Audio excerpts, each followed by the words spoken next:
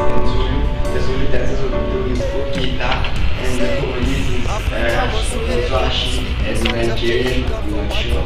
Because in the end, it's not sure. It's not sure.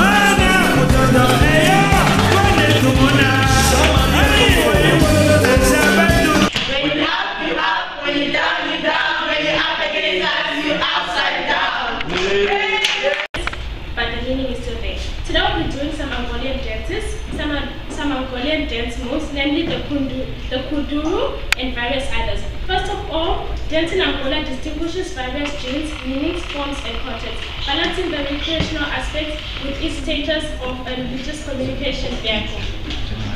Thank you. Oh yeah, shake body.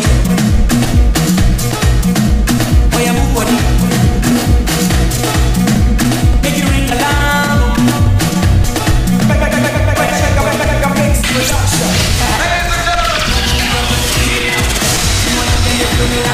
But then they do me anyhow. I don't get the money, they wanna get down. They want me for ransom, cause I'm young and I'm rich and I'm handsome. They wanna know where I come from, and they want to show me cause to London. All the blessings I love, they see just they make me they shout hallelujah. I say all the blessings I love, they see just they make me they shout hallelujah. They want me for ransom, cause I'm young and I'm rich and I'm handsome. They want me for ransom, cause I'm young and I'm rich and I'm handsome. Oh yeah, shake body. Oh yeah, move body.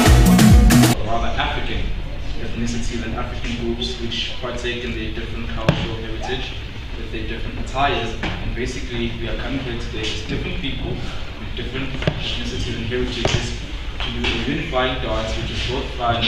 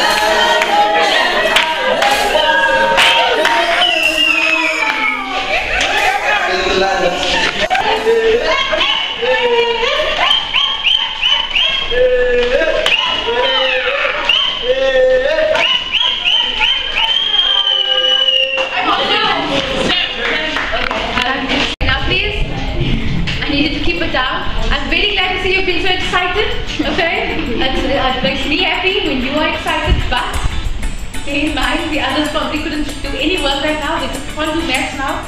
Distracted them as you saw the others, they couldn't get away. Thank you very much for all your efforts, okay, and for practicing and for doing your best. I haven't heard a single word of any of you that didn't do your part.